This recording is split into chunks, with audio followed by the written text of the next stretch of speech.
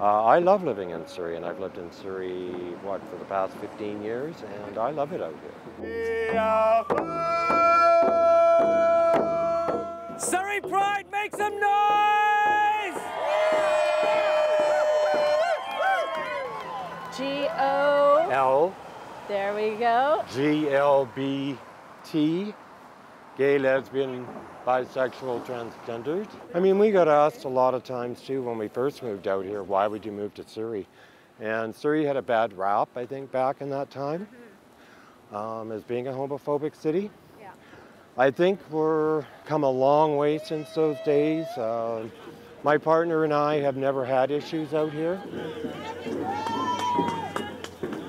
Why do you think it took so long for Surrey to hold its own Pride Parade? Oh, well, the organization, that's a huge thing. They have to get their sponsors together. I'm pretty sure there's a lot of organization and permits. Happy Pride. So on behalf of the Greater Vancouver Native Cultural Society, I am a gladiator from the ancient island of Bling. Of Bling, the ancient island of Bling. Where have you displayed it? Was it just here for Surrey? I wore it last year for Vancouver, and I was going to wear it in Seattle, but I thought I'd support Surrey instead today. You would show the owners of the land, Gax Nissim, we come in peace. In 2001, my partner and I, we ran for Mr. and Miss Gay Surrey #2. Wow, they had that? They had that. It doesn't matter what race you are, what your sexual orientation is, what your color is. We're all human beings. First Pride Parade in Surrey! Well, we've actually got some Filipinos in the parade with us today. We have the Native Cultural Society in here with us as well. We're open to all. Like, we have the South Asians that are in here marching with us today as well, which in the years past, it hasn't always been. But why so? Why do you think those struggles within certain cultural communities? I think it's just getting the acceptance.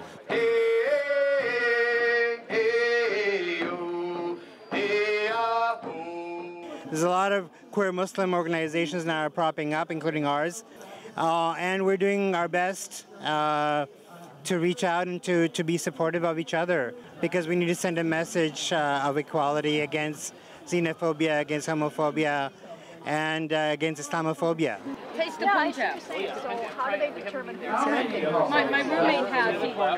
You know, we look at Surrey, we look at the Fraser region. So many cultures out here, heavy South Asian community out here. Yes, we are getting more and more support from the South Asian community, from the larger community. The fact that I'm the Grand Marshal of the Pride Parade is a huge sign that, wow, we are being accepted. People of color are being accepted. Queer people of color are being accepted.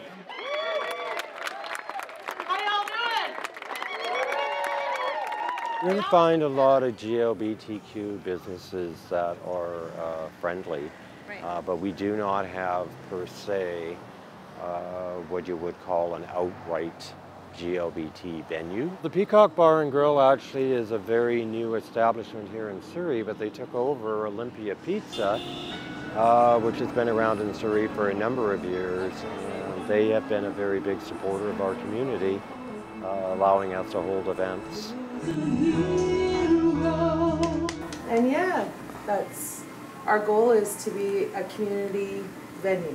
Right. And you are most definitely part of the community. Perfect. One more. All right, say Pride. Pride! I actually live in Abbotsford, and we do have Fraser Valley Pride out there. So it is expanding. We are trying to get further out there and more involvement. But at the same time, there's always the backlash for people when we do celebrate. It doesn't matter the numbers, it's symbolic. The process has started. Every year we'll get better and better, and it shows that the community is recognizing that queer people, gay, lesbian people are important, that they have a right to equal rights and equality. I'm feeling happy that Surrey got to have its little march. It would be nice if it was bigger. Maybe in fewer years it'll be bigger, like Vancouver maybe one day. That'd be cool. It's not us and them anymore. Yeah. It's we. It's we. Every little bit was a little step forward. So you know what? There's a lot of pride here from a lot of people, and a lot of people you will never ever meet or see, but their work does not go unnoticed. Well, the first step is done. Many more steps to go, it sounds like. Absolutely.